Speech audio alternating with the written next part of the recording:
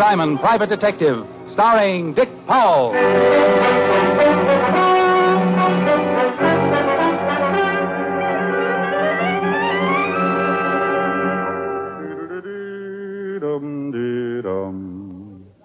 Mr. Diamond, Detective Agency. What does the sign say on the door? Diamond, Detective Agency. Now read the second line, please. Recommended good housekeeping. And the last line, please. Homicides delivered at the rear. That's fine. 20/20 vision. Now, if you just hop around on 1 foot while I classify you in 1A, I'll see that you're on the next boat to the Aleutians. Are you Diamond? Are you a prospective client? Yes. I'm Diamond. I charge $100 a day in expenses. You ever leave town, Mr. Diamond? Occasionally, but I can never get used to the tar and feathers. I'd like you to go to California with me. Oh, just lonesome, or have you got a problem? I represent a very wealthy man in Hollywood. He has a problem. A very wealthy man, huh? Millions. I'd love to meet him. I'll arrange it. When can you leave? Well, now, that's a bit of a problem. Let's see. Close the office, do some packing, take care of a few engagements. It'll take me at least 13 minutes. 4 o'clock now. We can leave LaGuardia by 5. You have the tickets already? No tickets are necessary, Mr. Diamond. Mr. Harvey's private plane and pilot are standing by. The gentleman's name turned out to be Kane, Fred Kane, from Beverly Hills, California. Obviously representing a client with more than a cozy income. Private plane, private pilot, and worth millions. How cozy can you get? I called Helen, told her I'd send her a starlit swimming pool or something, and by 5:30 I was riding with Fred Kane in Mr. Harvey's private plane, headed for sunny California. Comfortable? Oh, I haven't seen furnishings like this since I got lost in the men's lounge at the Waldorf. Drink? Later. The time has come, the walrus said. To talk of many things. Right. I represent Mr. George L. Harvey. The big motion picture producer? Yeah. He's being blackmailed. Well, I come all the way to New York for me. You've got some pretty good boys in California. Spade, Novak. Of course, they haven't got my blue eyes. GL didn't want any local talent brought in on this case. You were quite well known, even in California. Oh, well, I can understand that. GL thought it'd be a good idea to have an outsider helping him. Someone who wouldn't be recognized. Okay, bless old GL and all his little millions. Now, who's blackmailing him? GL will tell you everything himself when we get to California.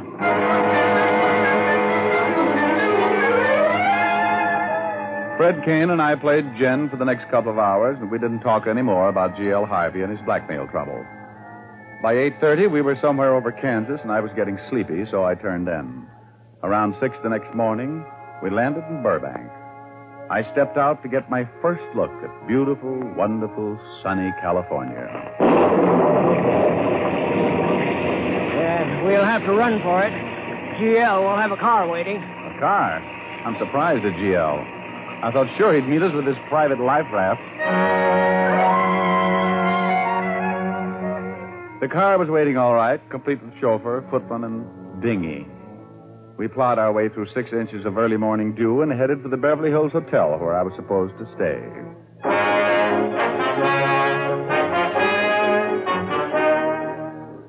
We arrived around 7, got me settled in my room, a tiny little affair that reminded me of a well-decorated roundhouse. Then we had breakfast, and by 10 o'clock I was standing in the offices of George L. Harvey, Hollywood producer. Glad you're here, Diamond. Have a seat. Thank you. You haven't got an old ringer around you, have you? Nasty weather, isn't it? It'll clear up. Got to. Can't stay in a cover set all week. Schedule's too tight. Cover set? GL shooting a new picture. If the company has some unexpected bad weather and they're shooting exteriors, they have a cover set and they can move into and shoot some interior scenes. Oh. You interested in motion pictures, Diamond? Well, I see a few. Right now, I'm more interested in blackmail, Mr. Harvey. Oh, yes. Well, here's the setup. Fred here introduced me to a girl about a month ago, Mary Conrad. And now she's got you on the hook. Very much on the hook. Pretty girl. No, more than that. Beautiful. Brunette, about 5'6". Well, she's... Beautiful. We became very, friendly. Yes. I'm married, Mr. Diamond. My wife doesn't know anything about this. Unless Mary Conrad tells her. Yes, and she's threatened to do just that. Unless you kick through or something. Yes. Money? Yes, 100,000. Oh, that's a nice round sum. Fred should be more careful about the girls he introduces you to. I had no way of knowing, Diamond. I met the girl in Las Vegas. 2 weeks later, I met her at a party down It here. was just as much my fault. I saw her with Fred and wanted an introduction. And you got it. $100,000. How do you do? Yes. You want me to get something on her or to get the evidence back? Well, yes. So wonder you don't get into more trouble, GL. You just don't know how to say no. It was pretty obvious that I'd have to meet the blackmailer, so a party was arranged by Fred Kane at GL's beach house, and without GL's presence, so I could get acquainted with the beautiful Mary Conrad. GL gave me a $200 retainer and blushed a little when I kissed him on both cheeks. Then Fred Kane sailed me back to the Beverly Hills, where he rented a car for me and told me how to get to the beach home. By 8 o'clock that evening, I was driving down the coast highway on the way to Malibu. I couldn't get over it. The rain had stopped. There was a big yellow moon sitting up in a cloudless sky, and a warm breeze was blowing in off the Pacific. I even put the top down. Hello, Diamond. Come on in. Hey, what's with this weather? 1 minute it's pouring, and the next time it comes out like a travel folder. We're just getting into the rainy season. It'll probably stay clear like this for at least a week. Oh. Give me your hat, and I'll take you in and introduce you to the guests. Oh, it's what? A New York gumshoe out looking for a blackmailer? Yeah, that's right. You're an agent. Agent? I don't know anything about agents. You like money, don't you? That's my name, spelled backwards. Then you're an agent. It was a small little party. That is, of course, if you compared it to Ebbets Field during a World Series. GL's house was in the middle of what was known as Malibu Colony. That's a bunch of houses built right out on the sand and surrounded by money. Fred took me around and introduced me as an agent from New York and an old friend. I met everything from producers, writers, and directors to several well-known motion picture stars, one of which had her French poodle with her. And this is Michelle, Mr. Diamond. Say hello to Mr. Diamond, Michelle. Oops, sorry, Great Dane. And on until finally we got around to my objective for the evening. And believe me, I'd enlist 3 times a week just to go after that kind of an objective. Brunette, about 5'6". When she looked up at me, I felt as nervous as a cat in a ukulele factory. This is Mary Conrad, Mr. Diamond, Mary. Hello. Be nice to him. He's a big New York agent. I see some other guests now. Take care of them, Mary. Looks like Fred has paired us off. Well, he knows a good combination when he sees it. 2 best-looking people at the party. Of course, I'm prettier than you are. How long have you known Fred? Fred? Oh, years and years. We used to play stickball together over in Canarsie. I thought Fred was a native Californian. Well, oh, yes. Well, he is. He used to come all the way to New York just for the stickball. We had quite a team. I'll bet you did. What position did you play? I played left gutter. That's the dirty side of the street. Oh. How about a drink, huh? She showed me where the bar was, and we sat down and got acquainted. Then she showed me where the ocean was, and we took off our shoes and walked out on the sand. Then we sat down and really got acquainted. It's nicer out here. I don't like parties much. Oh, I like this one. Compliment? Naturally. Thank you. How long are you going to be in California?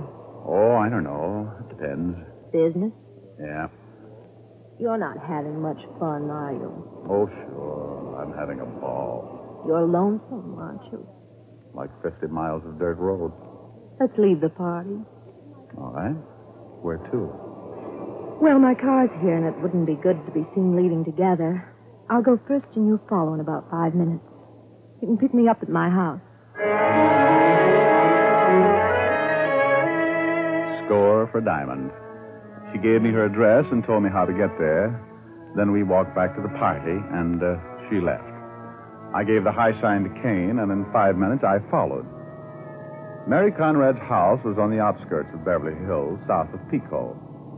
There was a long, low, black sedan, the type a chauffeur usually drives, parked in front of the house. The same car that had picked me up at the airport that morning. And it belonged to G.L. Harvey. Before I could get parked, the door to the little house flew open, and old GL himself came barreling out like a squirrel with his tail on fire. GL! Mr. Harvey! Hey! Mr. Harvey!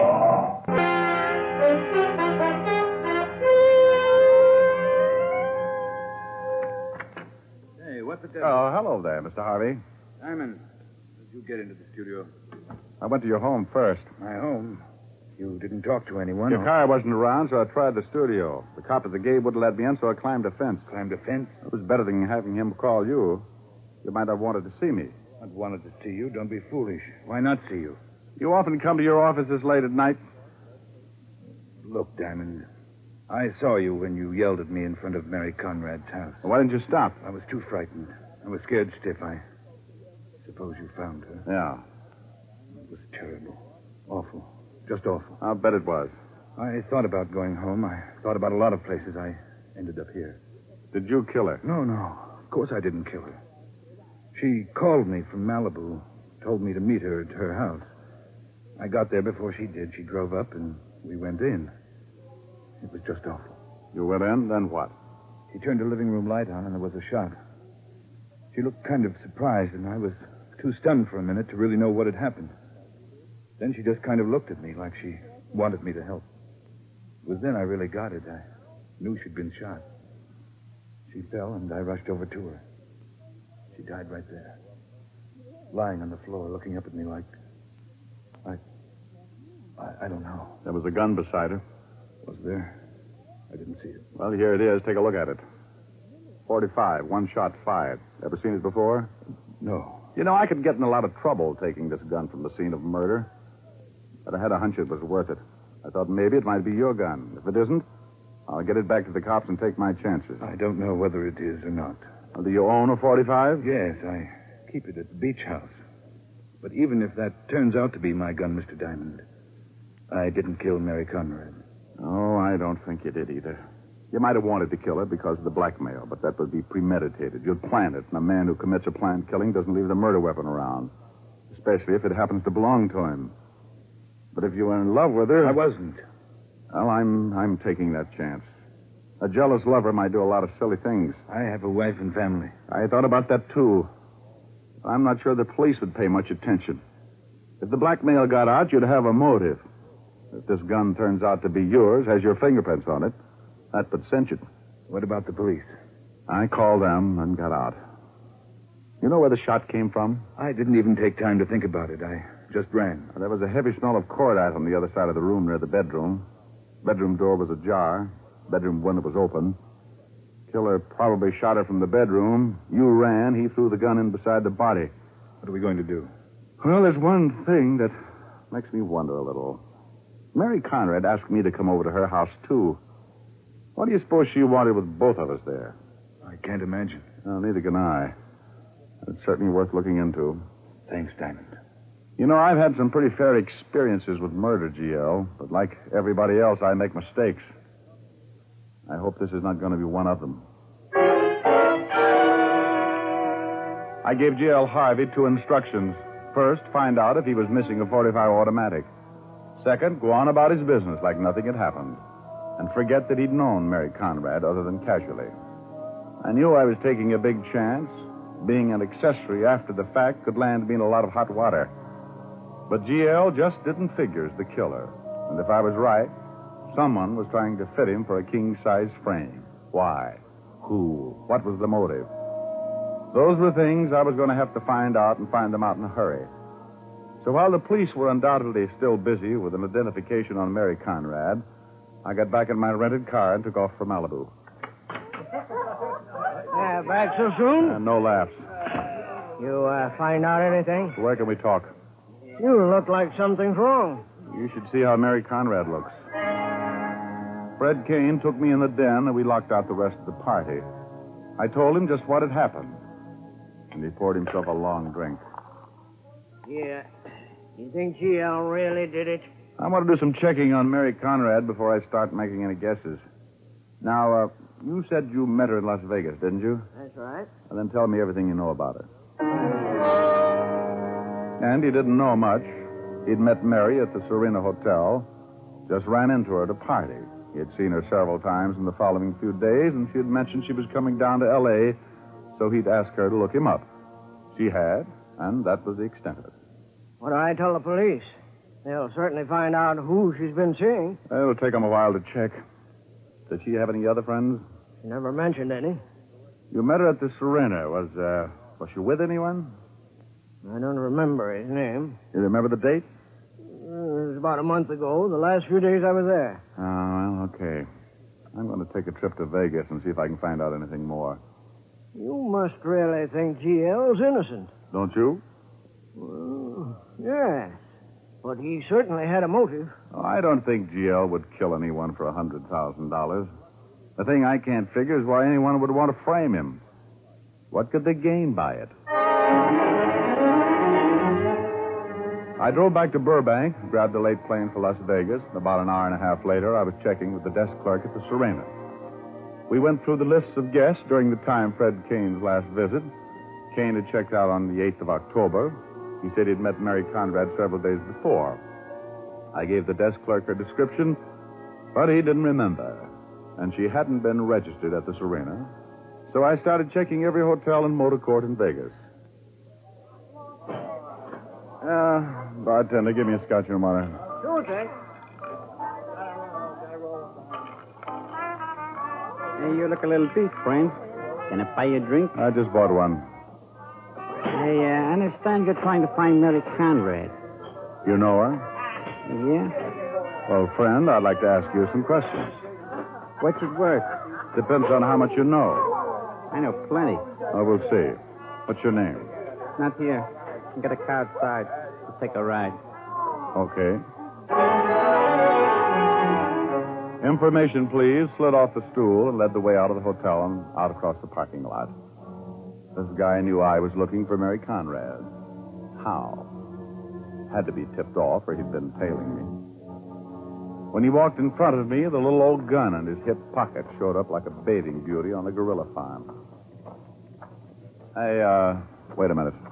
What's the matter? Where's the car? Huh? Oh, right over there. Mm-hmm. The one with the fat guy behind the wheel? Just a friend. Oh, sure. I think we talk right here. He thought about it for a second, glanced over at his fat friend sitting in the car, then back at me. Yeah? Right here. Okay. He made up his mind, all right. He grabbed for his right hip pocket and that big gun, but that was as far as he got because I second-guessed it.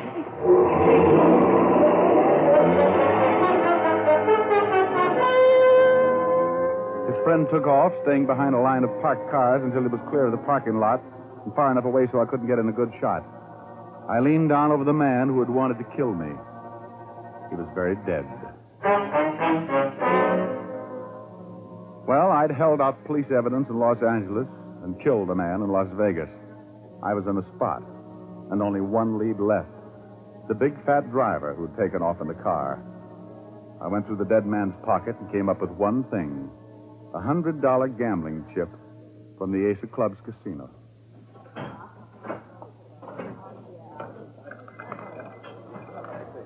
Oh, how about using that car of yours? Huh? Don't turn around, or you'll get mixed up with a lot of bullets. What do you want? Let's talk. Keep looking straight ahead like nothing was happening. I'll kill you if you try anything, I promise you that. What is this? Who are you? I just shot a friend of yours in the Serena parking lot. I've been in my office all night. Oh, sure. Start walking for the door. You'll never get away with this, Diamond. I thought you didn't know me. Start walking. I own this place, Diamond. My boys are all over the joint. Well, yell for him once and you have a dirty old hole in your pretty coat. Look, you and me can discuss this without getting rough. Out the door. And smile.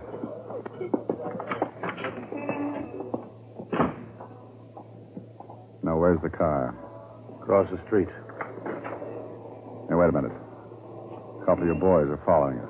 They look a little worried about me. Tell them how happy you are. Go on. Okay. Relax, boys. It's okay. Me and my friend are just talking some business. All right. Across the street. We're going to take a little drive outside of town where we can have some peace and quiet. Just you and me in the desert.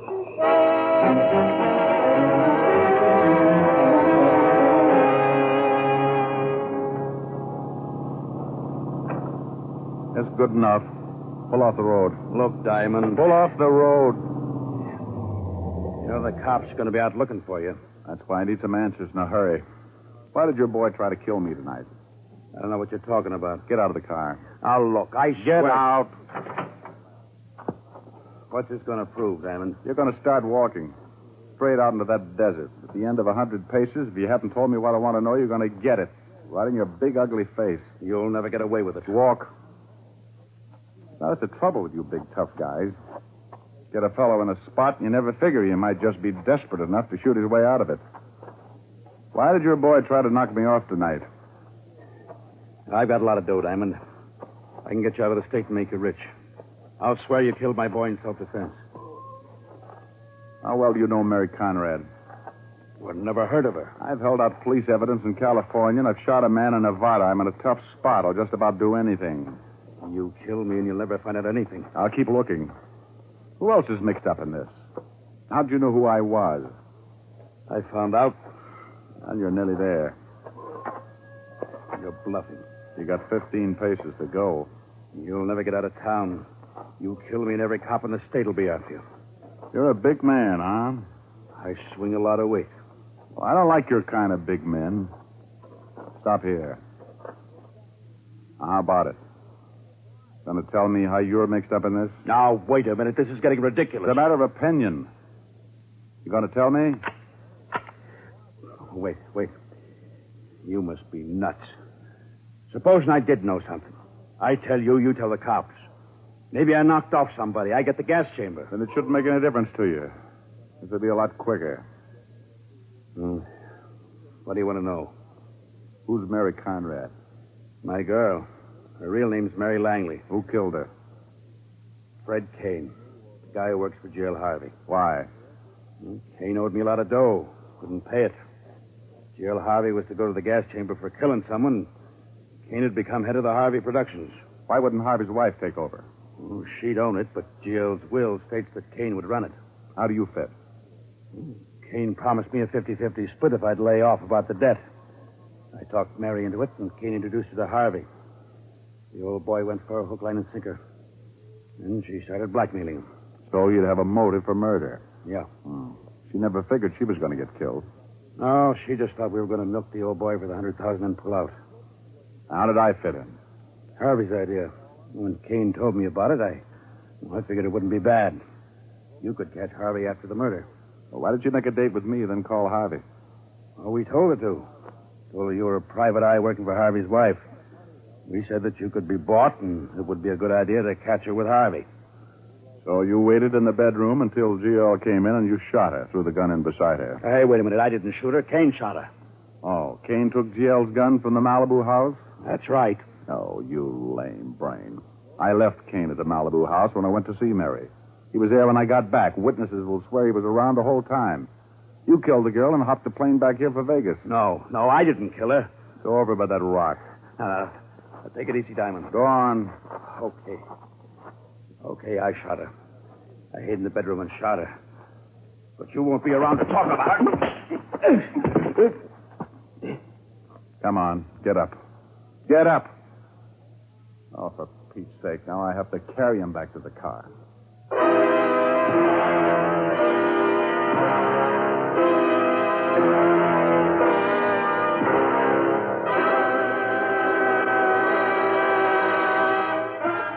Richard Diamond, private detective, come to you through the worldwide facilities of the United States Armed Forces Radio and Television Service.